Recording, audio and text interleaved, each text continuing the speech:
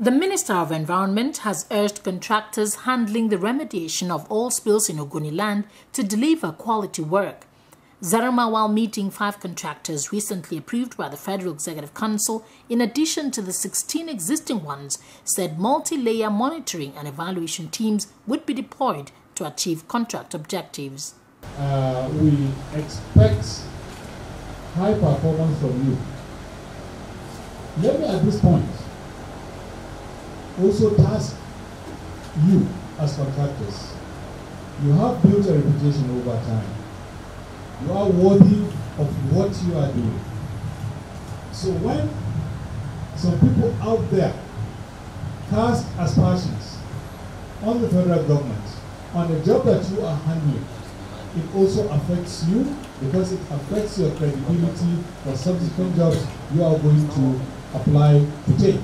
So it is not only for us to rebuff or debunk statements that are made against the government on the projects that you are handling. We expect you also to rise up to the occasion to say it is a lie, we are competent, and we can handle this job that we have been given, and the processes we followed were according to the processes set out by law, and we have satisfied all the conditions therein.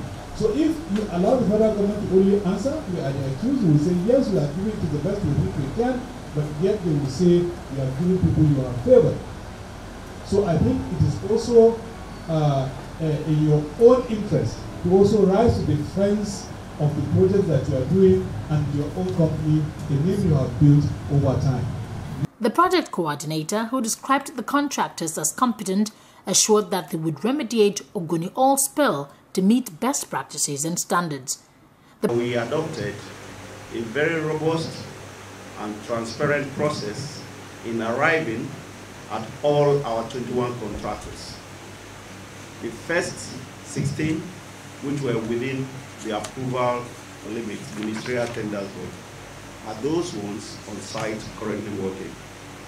And the last 5 that had to go through the FEC for approval, which are the ones we are having this kickoff meeting for. And I want to tell you, assure you, and for anybody who doubts it, to check the credentials of all our 21 contractors, that first, they meet all the mandatory requirements, and 2, they meet all the regulatory requirements. That's what the law of Nigeria says.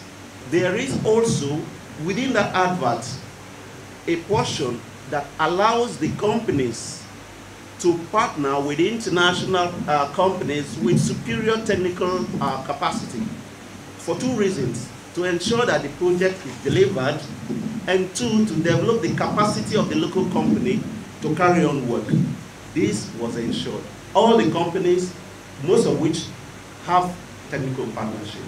I want to assure Nigerians, I want to assure all of you here, I want to assure the public that this project is one that has come out of agitation of over 4 decades. And this is the first time any government in the history of Nigeria has attempted or addressed the issue of environmental concerns in the Niger Delta, and President Buhari has led the way. The project management consultant charged contractors on security of project materials and the environment. Relationship. Let me also say that security is a challenge. For us, we have agreed that every contractor has responsibility for security within the confines of his delineated area. And so you must make adequate provision for that.